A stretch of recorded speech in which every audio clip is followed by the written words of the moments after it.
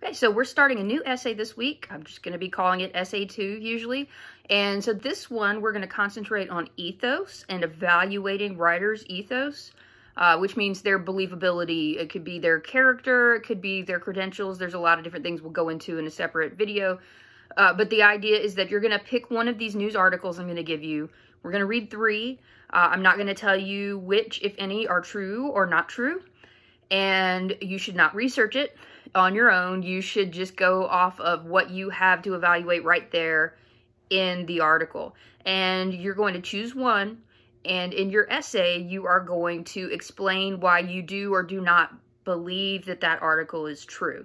So we're going to be talking about different ways you can evaluate believability and credibility, like, do they have sources? How's their use of detail? How organized is it? What's their tone like? There's going to be a lot of different tools you're going to have to evaluate it. You're going to pick probably somewhere between 2 and 4 of those things to evaluate it on, and sort of use that as kind of an equation to decide, because of their use of sources and their use of details and their organization, I do or do not believe that this article is true. And it doesn't matter to me if you're right or wrong.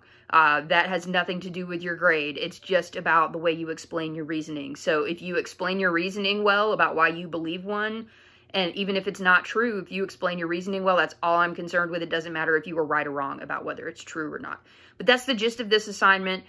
This one is going to be kind of quick as well. I think it's Essay 3 will kind of slow down a little bit, but we're just going to kind of jump into learning the skills of analysis and using responding to evidence. Those are some really important skills you're going to use later in your major for sure. You're definitely going to use them next semester in English 102. So we definitely want to start working on these skills soon so that you have plenty of time to practice them before you move on to the next class and your upper level classes.